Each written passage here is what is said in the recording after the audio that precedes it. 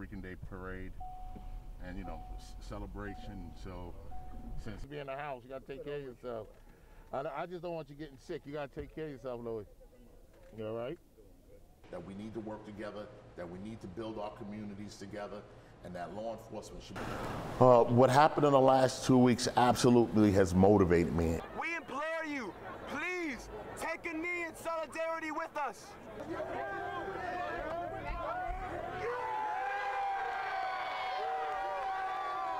Real talk, I respect your right to protest. All I'm asking for y'all to do it in peace. I kneel with y'all because I don't agree with what happened, and listen, y'all are all my brothers and sisters. I understand that the communities are fed up, and like I said, there's a lot of distrust, and we need to start healing. The reason I took a knee was to start bringing about peace and unity and healing between members of the police department and members of the community. You see families out here. You see, you know, businesses, people going to school. It can be 20 degrees outside. They're out there playing dominoes. And there's the one guy there. You know, being a black man, being a police officer, and which I'm proud of being both, very proud. I understand where the community's coming from, the black community, when you just look at historically the things that our communities have gone through in terms of race, in terms of, you know, having resources made available to the communities.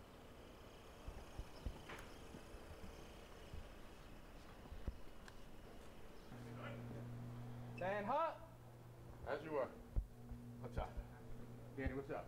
Me personally, there are things, a lot of things that the police department can push over to other agencies and should push over to other agencies.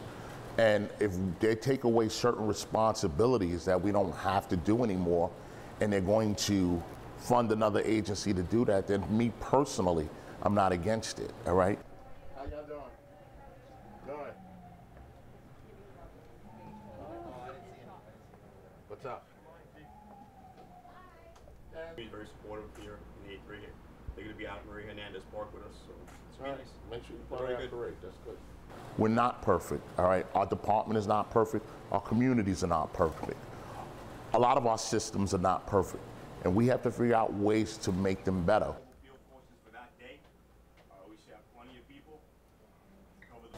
I think we just need to increase our positive contacts where, you know, young men, young black men, people of, you know, or of all communities can feel safe with their police department. And I think that's the biggest challenge for the police department going forward,